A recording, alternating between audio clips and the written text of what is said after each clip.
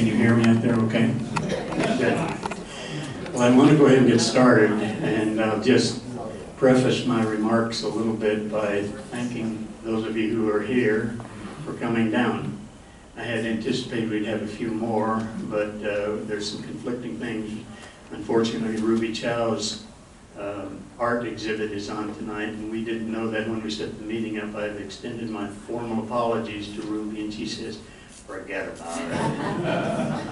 But we have a number of our people have gone to that and aren't here tonight. And we have 5 units that are empty throughout the mutual. They won't be here tonight. And we have several people who are not well, and they won't be here tonight. So we are what we are. It's a group, and I appreciate your coming out and helping us to initiate this first salvo and trying to understand more about solar energy and what our mutual may or may not have in terms of involvement for that. First, I want to point out that this is not a business meeting. We're not taking minutes. We're not going to conduct any business at this meeting. There won't be any votes taken, but it is an informational and educational tool that we want to use to let you know what the committee that we have formed has been trying to come up with, and some of the ideas and some of the problems and things that we're going to have to face if we decide to go forward. I think it's probably a fair statement to say that solar is the wave of the future, but the future is now. And I think that means that we have to look at it and decide. We're a small mutual, and so our task can sometimes be easier because we're small and can make our own decisions. Large mutuals are struggling with the idea, but they're having all kinds of problems. I can tell you, I go to the President's Forum once a month where the presidents all get together and yak. And basically what comes out of that is that large mutuals are very, very difficult to run. I can tell you, you don't have any idea how thankful I am to be in a small mutual. Some things aren't so good. We kind of struggle a little bit to get people to be on the board, and we kind of struggled a little bit financially a year or so ago and had to do a special assessment. But I'd trade that any day for the daily problems that go on in terms of the large mutuals. The solar committee, the board of directors appointed a solar committee 6 weeks, 8 weeks ago, something like that. And we appointed Norm King to be the chairperson of that committee. And on the committee are Richard Pancoast and Bill Van Lack and myself and Chief Ewing. I'm ex officio. They won't let me vote. They try to restrict my talking. That's sort of an impossibility. This committee has met several times, and we've identified many potential hurdles that have to be addressed. And we're going to share some of those with you tonight.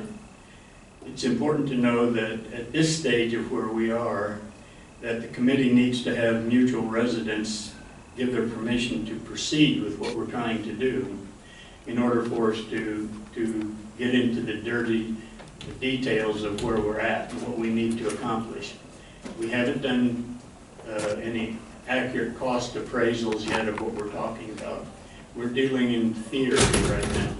And part of the reason for that is that I don't want to, as the president of Mutual, want to expend a lot of monies for legal opinions and other types of things that cost money until we find out if the mutual wants to proceed with it. So that's the purpose of tonight's meeting, is to see. And again, we're not taking a vote tonight. We will try to address the questions that we've come up with, and then we will be planning to send a survey out in a few days, a non-binding survey. It's not a vote, it's not a ballot, but it's an interest survey to survey all of the residents to find out how many people are interested in pursuing it, how many are not, where we're at and what we're doing. Without that sort of semi-approval to go ahead, the committee will probably just fade away until some other time. Some of the issues that we have looked at in the committee have to deal with the exclusive use provision of common area space, essentially meaning the rooftops of buildings and possibly including the carport and garage roofs. You don't have a feasible or ground space, which is common area, is not adequate to provide putting solar panel arrays out on what little lawn that we have. There's not, most of the buildings that have southern exposure wouldn't be able to provide, plus then you have to wire each building. It's not feasible for us to look at least according to the committee, to look at putting solar panels on ground area. So we're looking at the rooftops of all the 9 buildings and possibly some carports and garages. Other things that we've looked at and issues had to do with the aesthetics of this. People in entry 20 will be looking down on the roofs of entry 19, which they do now. They're not particularly beautiful roofs as they are now, but they are roofs. And those would be occupied by panels, and our presentation will cover that a little bit later on. Another problem that we've confronted is what is the equitable use of these common spaces? How much available space do we have? What's our capacity to produce it? Can we accommodate anybody who wants to have it, or do we have to limit it to certain percentages? Those are the problems, one of the problems. We have not gone into costs specifically. The advantages of solar power, of course, are that, as you all know, electric costs are going to continue to skyrocket. And we're an all-electric unit, so it will affect us significantly.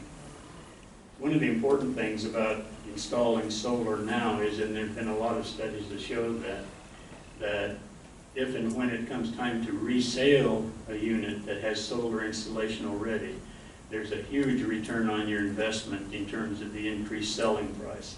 The Berkeley study was done 2 or 3 years ago that looked at residential improvement to their house, and most of them went up something to the tune of $30,000 or $40,000 up just by having solar availability. So that's something to consider. So those are just the opening comments that I would like to make, and at this time I'd like to introduce to you Mr. Rob Cassidy, who's a representative from Semper Solaris, and he's going to give us a video or a slide presentation on solar and what solar panels are and so on. So welcome, Mr. Cassidy. Thank you. Cheers, thank you, thank you. We had some technical difficulties, so I have brought a Mac and apparently it wasn't compatible. So I will open up slides, but I am a local native, San Franciscan born, Bay Area, and I'm a true energy geek. So hopefully the goal is to answer any questions you may have. And I'm just going to break it down to who we are as a company. SunPower, how many people have heard of SunPower, if I may ask? Just, okay, so yeah, and generally if you do know of SunPower currently, you've already done due diligence to get there, because they're definitely above and beyond. And then the most important thing, I actually grabbed some screenshots from my PG&E bill. I've owned solar for 3 years. So you can actually, in my opinion, 12 years into this, that's the most misunderstood aspect of solar. How does it interact with your PG&E bill? And it sounds great, I'm selling all that energy back at 1 o'clock in the afternoon. What does that mean in dollars and cents, right? And what does it look like? So that was my goal, is to grab some screenshots. So I'll try not to inundate, but I'm just going to go over this. I'm going to be interacting with this computer a little bit. And then any questions you have, please ask. If I don't know the answer, hopefully John will, or Norm. And if not, I'll get you the answer.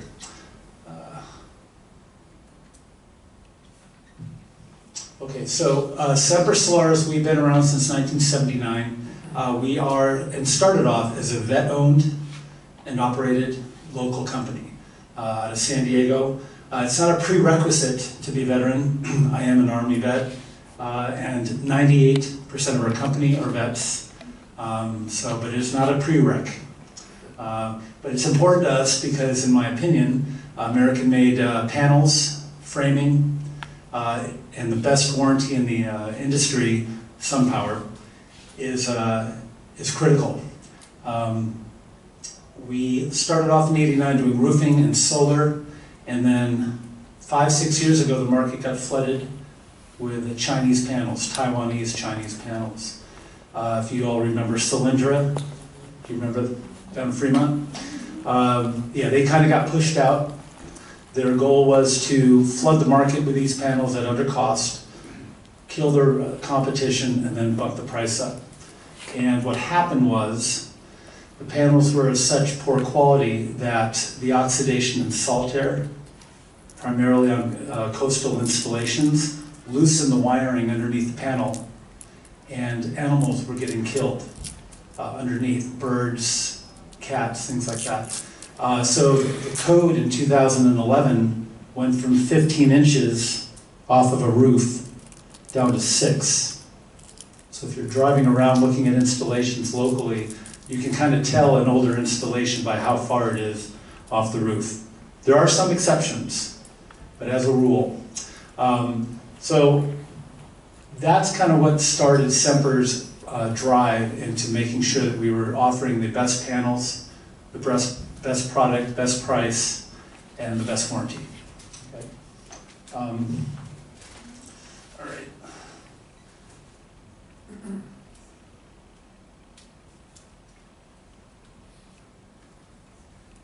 John had mentioned the prices going up for PG&E, and what we like to do is be conservative. As a company, we are conservative, but not to go into too much detail because it can be boring, in my opinion, PG&E. The increases that have been approved, everybody is familiar. We've had 3 increases since September, 3.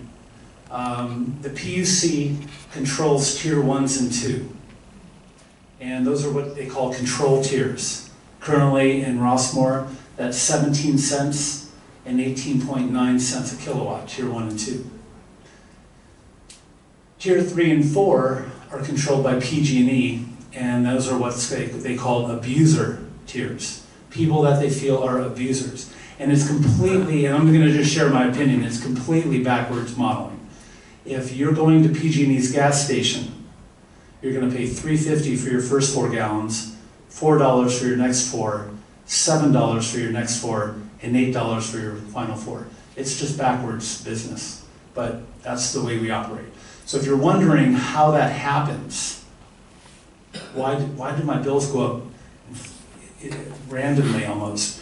The Public Utility Commission controls tier 1 and 2. Those go up 7% a year for the next 25 years, already approved. So that's only tier 1 and 2. Anybody that can speculate on tier 3 and 4 is just doing that, speculating. Last year, tier 3 and 4 went up 28%. We use 10% as a conservative average. So if you're wondering, or this is really important for factoring in a return on investment, because if you're going to invest in solar, you should have a return on investment at about 5.5 years, maybe 6 years or less. So, and I'll be glad to answer questions on that later, but that's kind of, so if you can see here, if your average bill at the top, let's just say 100, you can see that by year 1, you've paid $13.20, by year 10, it's $31.12. That is tier 1 and 2 control. So to John's point, the rates are going up and we know that. So. But hopefully, does that make sense in layman's terms, hopefully? Okay. And if it doesn't, just shut up. All right.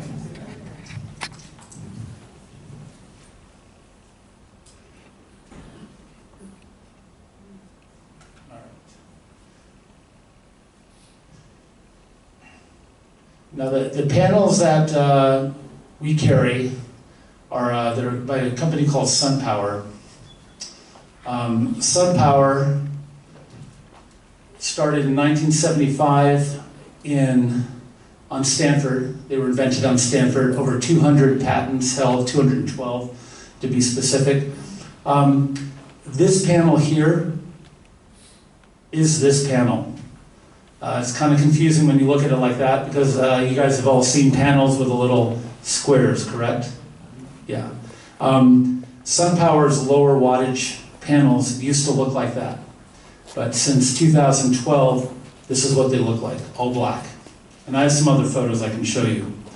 SunPower boasts quite a few things, but to keep it simple, 345 watts a panel and 250 for most other panels out there. Sometimes 275, sometimes, but 250 as a rule. The degradation warranty, that's how fast does a panel go bad? Like how fast, a lot of people go, well, I'm gonna get panels in 10 years from now, it's gonna be bad. Every other panel in the open market has what they call it a degradation. It actually goes down in percentage, 1% degradation per year for 25 years. So the production goes down. SunPower's is 0.4% per year for 25 years. But the common question I get more so is, well, how long do you think they'll last? And solar is kind of new, right? I mean, 1984, there was a Sacramento Municipal Utility District. They had an installation with SunPower. Those panels, we go up there every year when we get relicensed. We show the new guys how to do the maintenance on them. And they're at 94.5% production, 31 years later. Okay, so fair to say they beat their warranty. The biggest thing with SunPower when it comes to residential is the warranty, the 25-year bumper-to-bumper labor workmanship warranty. And regardless of what you're considering when you're looking at panels, you really have to dig, in my opinion, when it comes to the labor warranty, because you'll hear 25 years, which I just told you, which is a degradation warranty, but they're different. The production warranty is 1% per year for 25 years in 97% of the panels out there. The Germans have some panels that are 0.75, but as a rule, 1%. SunPower's is 0.4% degradation. Okay. Are SunPower's higher priced because they're more efficient? Yeah, as a rule, that is correct. So, and this is where I feel we have an edge. All of us, at the time the market got flooded, we were working in solar. I've been doing it for 12 years personally. And our owner, Kelly, and a gentleman by the name of David Depew at SunPower used to serve together at Camp Pendleton. And we call those brotherly ties in the military, but they're important. And we don't have fancy offerings like iPads and flip charts and stuff, but when you buy 388 pallets every 3 months and turn them, you can get a good price. And that's our... Yeah, how does the degradation rate compare with competitors as far as efficiency? Okay, the question is, how does our degradation rate compare with others in regards to efficiency, correct? Is that correct? Yeah. SunPower, and I'll pull that up. Actually, you can kind of see it right there, but it'll reflect in a video I have at the end. Well, in a SunPower panel, to simply put, if a leaf hits a panel, a leaf touches a panel of every other panel out there, that we call them non-patented panels, it's going to take down 25% or more of that panel in production.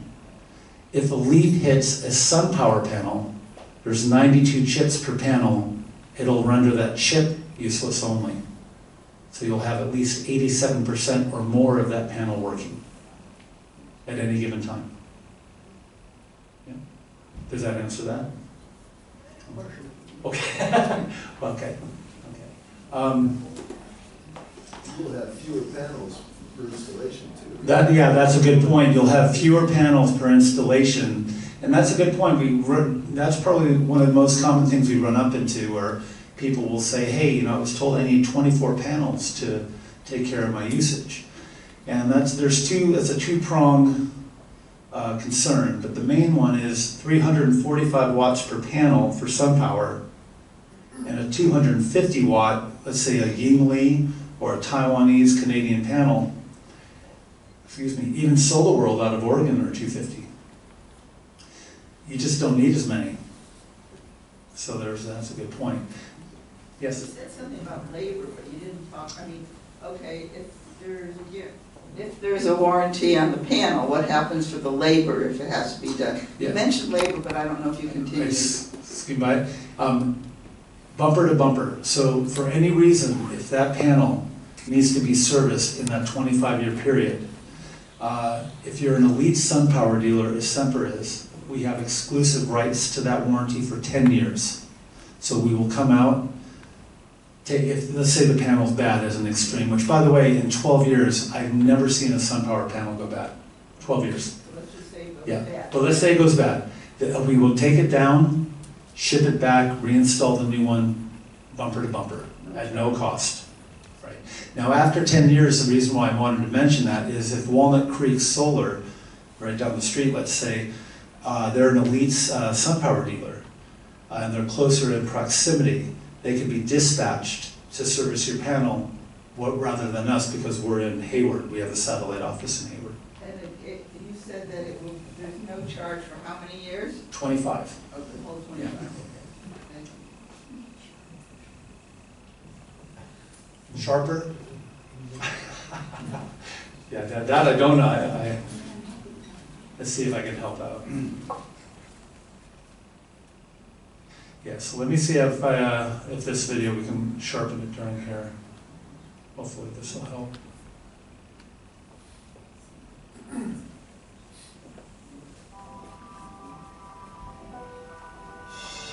In the real world, solar panels regularly undergo partial shading, sticks, leaves, dust, even bird droppings. And what happens when a solar panel is partially shaded? That depends on which solar panel. For some, a shaded cell can lead to significant power loss.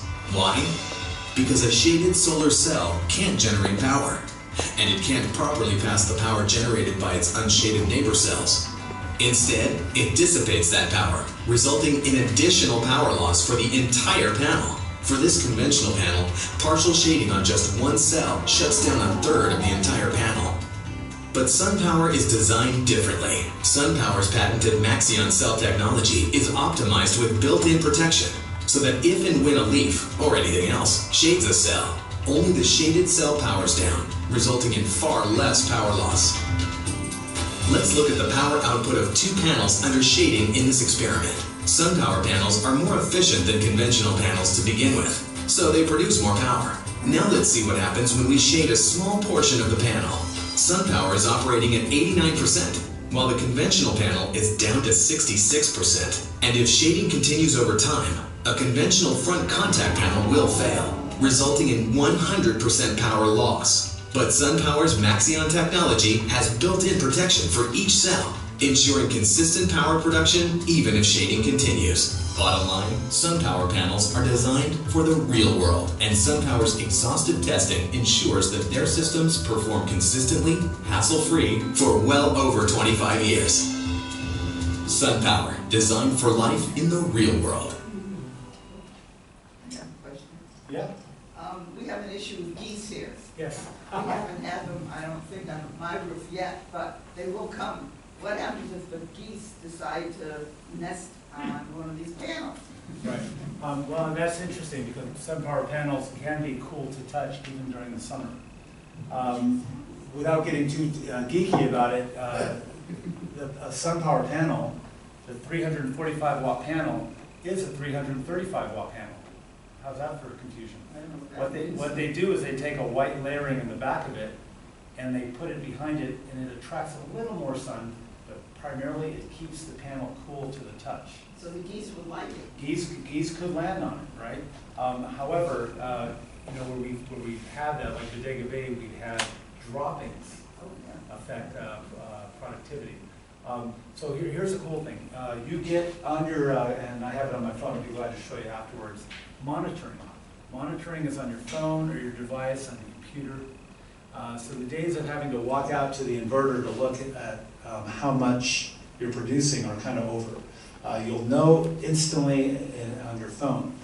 What I like to do is I like to watch, for instance, in your building, Norm, just because I know it off the top of my head, I think it was a 97% harvest, 97.5% harvest. What that means is, we're in Norm's building, based off the lack of shading implication, it was optimal. So, and it was optimal placement. However, let's say it's 97.4, we install it June 1st. There's no rain. Let's say there's no rain. All of a sudden, August, September 1st comes, let's say, and it's gone from 97 down to 92% harvest. The minute it clips below 4%, we monitor your system for you. SunPower monitors it, and you monitor it. We look for that slow decline, because if you have that, we're going to email you first. If you're non-responsive in 72 hours, we'll call you and set up a service call. And that service call is a hose. And I'm not kidding, I know I'm 51, but I bring out these, I remember them from the 80s, but it's a connection on a hose that looks like a little fire hydrant. And when you turn them, they shoot about 48 feet, 48 to 52 feet of water. You want to do it quick, obviously we're in a drought, but literally within 3. And what's really neat is that as you're cleaning them, you'll watch the uptick on your phone. It's really cool. But if it rains, that's it. That's service. Also, they would be installed at an angle, so maybe goose eggs would roll off. Yeah, that's true. In the leaf analogy, if the leaf gets blown away, does it go back to full capacity? Yes, on both the conventional and SunPower. That would happen on either. Yeah. Clothing, big wheels tied to the panels, kids sleeping on them. I mean, in 12 years I've come across a lot of crazy things, but those are not going to, I don't think those are going to happen in Rossmoor. Fair to say, so. All right, any other questions on that? Right. Okay. Here's, I just wanted to show you some installations that I just pulled this off that we've done recently. Hopefully, you see that okay? Yeah. So this is a Solar World. We used to do Solar World back in like 2007, and that's SunPower. It's hard to kind of see, I guess. Hopefully you can see, but the idea of it being all black, you heard in the video they said Maxion cell technology, but if you go home and Google Apple Campus, or what they call the mothership, the new Apple Campus is completely round. And SunPower, we're doing 14,600 panels on that complex. That complex is going to be fossil fuel free. It's really neat, kind of a cutting edge. The point to this is that the actual chip can bend. And in my world, that's amazing. Because when I started, you even touched a chip and it crumbled to pieces. So it's really, really amazing, the technology just in the last 10 to 12 years. But that's kind of the profile. This is all to code. That's called a ground mount in the bottom right. I think you guys are looking at doing the megawatt system. That's kind of what it's going to look like, but maybe bigger. The one on the bottom right-hand corner, they call that a ground mount. I will say, just in our experience, the ground mount systems require much more, not just more, but much more maintenance. They're more susceptible to dust, gatherings, things like that. And the rooftop, again, just rainwater. Have you done any parking lot installations? See it Yeah. down south of junior college. Yeah. The parking lots are completely gone. Yeah, yeah. I am a member of the Inner Solar community. That's the, they get together at the Moscone Center every June. And we do volunteer work. So the question was, do we do any parking complexes and such, maybe commercial and schools and things? We volunteer to do that. We're not commercial installers per se, but we do volunteer for that. Castro Valley High School, close to where I live, we installed 140 panels on and built the infrastructure. And I think to John's point earlier, if I may add on to that like a baton, yeah, parking structure, you know, isn't the most pretty thing to look at. But when you're looking at black panels on a parking structure, it's a lot lower profile and kind of covers all the dings. The other cool thing about doing that is that it keeps the heat. It actually, it's the same thing in a home, by the way. Wherever those panels are installed, it prevents insolation from the sun. So So if you have a part of your home that gets hot during the day, it would be insulated because of solar. Probably 15 to 20 degrees, but no more than that. About adequate roof load? Is the roof load adequate? Weight, the weight load. Yeah, the structure, if the building or the construct is to code, meaning usually there's rafters 18 inches off center. Every 18 inches there's a rafter. There is not a roof you could put too many panels on. Now in 2002 when I started, the weight of a panel was 96 pounds to 114. Current day, it's 46 pounds. I would just say that's one of the things that if we decide to continue on with this, then we will get feasibility studies and they'll have engineers come out and look at our plans and inspect our roofs to give us the solar people can't install beyond what the engineering people and permits will allow them to do. So we think that the roofs are adequate, but we won't know that until we get a feasibility study. We haven't done that yet. Well, John, wasn't one of the things we're going to be doing is putting new roof tiles on, so would that Those are change the- what we do? Those are the concrete tiles on an angle. We're talking about up on the Duralast, the flat parts of all the roofs. Just the flat parts, not the curved parts. We have to confirm the warranty on this. Well, that's a good question, if I might answer that. We have, as you know, 5 years ago, 6 years ago, we put on new Duralast membranes. They're warranted for 15 years. And anything that penetrates that voids the warranty. We ask that question. And the answer to that question is that the solar installators, when they come out to install, they notify the Duralast company. The Duralast people send their representatives out and work with whatever company puts it in. They have devised a technique where they can penetrate through and seal the penetration so that the warranty continues. And so that part, we were very concerned about that because of the warranty. And the same thing happens if the Duralast at the end of 15 or 20 years starts to go bad before the panels go bad. Then the same thing happens. They will come out when we take the panels down to put new Duralast down. The Duralast people and the solar companies will work together to redo the roof as it was before. So I think we've sort of solved that. We have to pay to take the panels down. Well, I'm assuming, I think yes, that's part of the thing. You'd have to reinstall the cost. Go ahead, I'm sorry. No, we just did a Duralast installation starting Monday in Santa Cruz. And the warranty specifically, they have a representative that basically watches the installation, verifies it's done properly. It's pretty straightforward, but there's some sealing and things like that specific, or just to protect the homeowner.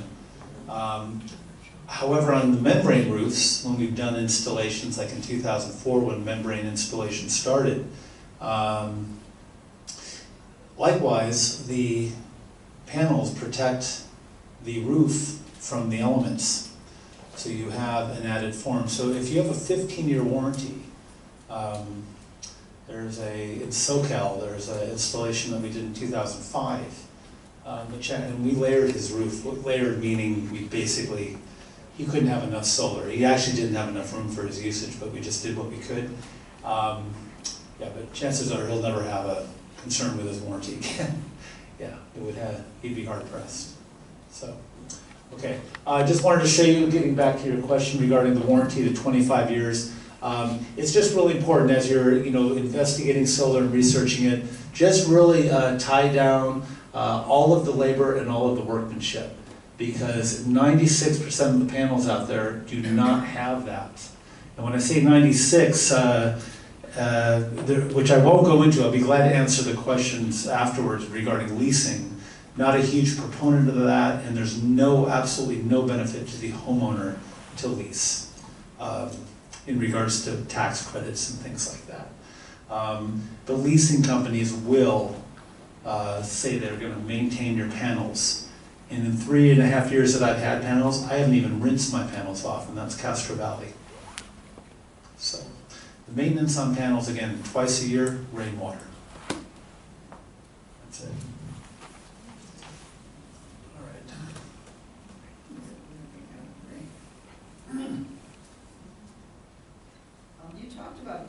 mentioned the word right now, tax credit.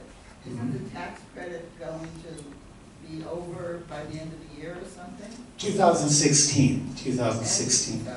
So our decisions have to be within this tax, or would be better? Yes, within this- the units have to be up and So we have to make a running. decision by 2 months. We have to have a decision as soon as we About 18 months. 18 months, okay, thank you. Yeah, it's a one-time issuance and then it could roll over. I will say as a caveat, because the tax code is flawed, I could elaborate on that later, I can explain why. Like a lot of them are, I guess, but there's a lot of tax codes flawed. No one knows if you're issued that credit on December 31st of 2016. As it's worded currently, no one knows, and no one can answer specifically if that tax credit is going to expire in April of 2017. Right now, my wife and I have $2,300 in there 3.5 years later. It just rolls over until it's exhausted. But to be transparent, no one knows. So doesn't the tax rebate or whatever it is credit, it goes to an individual and not to a mutual, right? It would go to the home. Well, that's a good question. I mean, your roofs are commonly owned, but if you, It goes to the owner. yeah, it would go to the resident owner. So whoever owns one of the house. issues that we're working with right now, and we're probably going to need to have legal advice on this, is the ownership issue. Because I'll get a little bit more into this when I give my overview of what the team's been doing. But if it's a corporation, if the mutual itself owns it, the mutual doesn't pay income taxes, and so it can't use a tax credit. So it really has to go to the owner, and that's one of the reasons why lease arrangements aren't all that wonderful, because the tax credit goes to the person that is leasing the equipment to the owner, or to the resident. So that's another drawback. All right.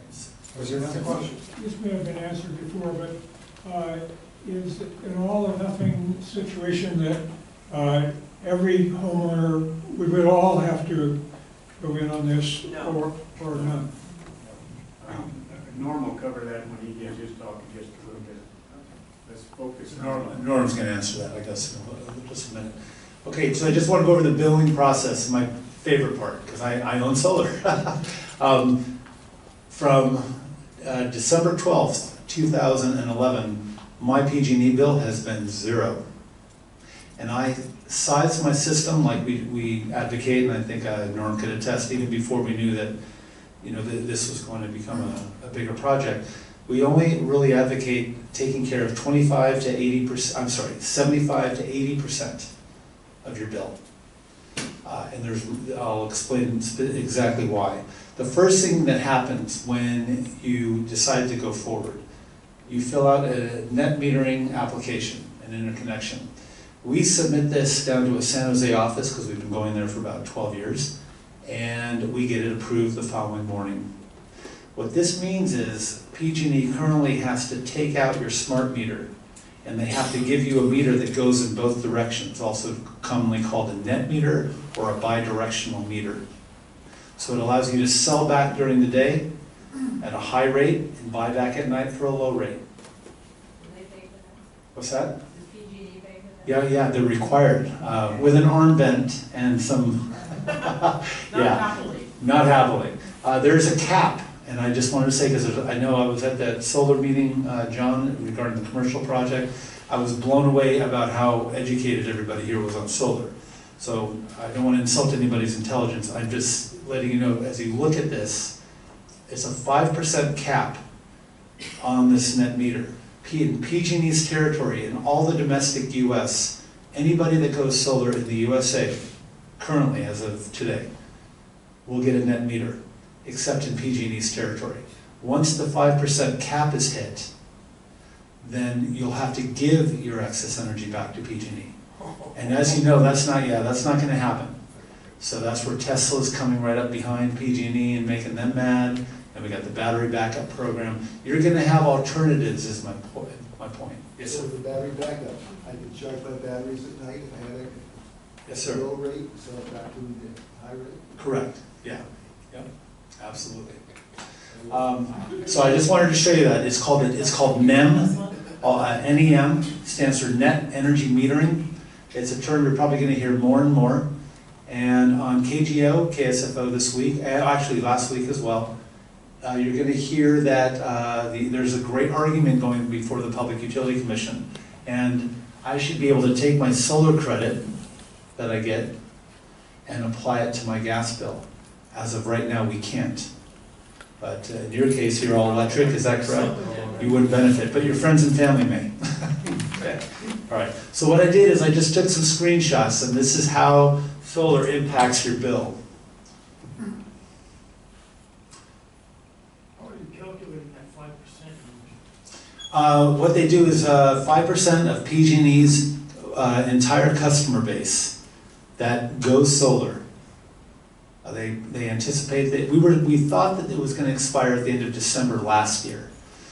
So that's what kind of prompted us to run those applications down for the homeowner, because we do all the permit running anyway. It just made sense. And what was also happening, to be transparent, is people weren't running them down on time.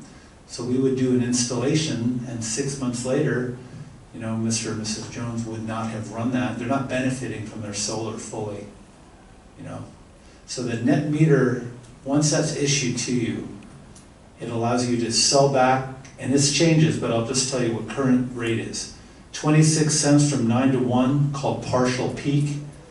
1 to 7 is 32 cents, that's called peak. And in the evening, I currently buy back for 9 cents. Now this changes 3 times a year. It drives me crazy, but the bottom line is, and I'll show you what my bill is, I'm selling back during the day. So this was my usage in April 2010 to March 2011. So you can see I was just hovering kind of to where, well, John, actually you were more at this level. I think, Norm, you were a little below. But you'll see that. So which line is you? Oh, thank you. Right. What? You don't know? Right. Because this algorithm, they call it, drives me crazy. Thank you, though. The blue is me.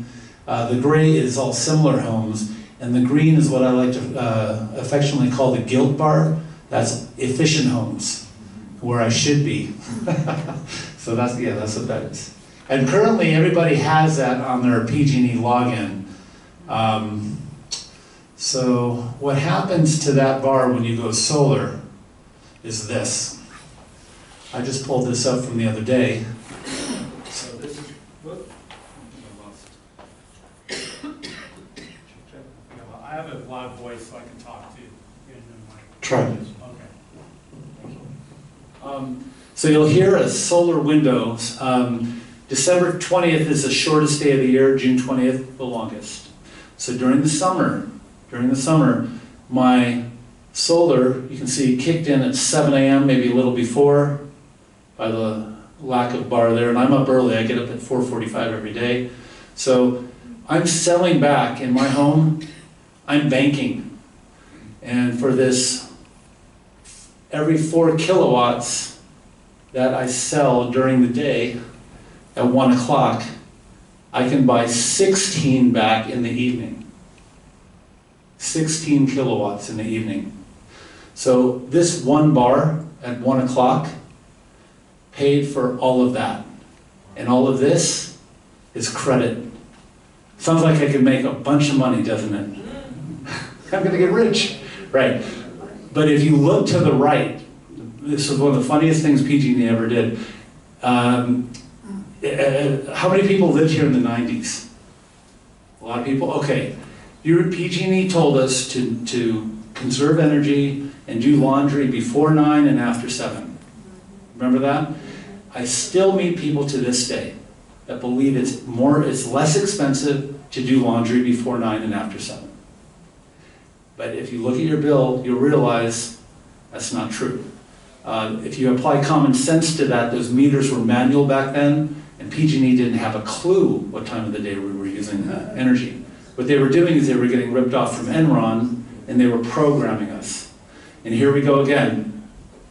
So when you go solar, they tell you that for every kilowatt I sell, they're only going to give me 4 cents per kilowatt in a check. So the way it works, and I'll pull it up in a moment, for every kilowatt that I sell back to PG&E, I want to use that. I want to run my AC, I want to use space heaters. I am not going to let PG&E have it at the end of the year, right? Because they only give you 4 cents a kilowatt.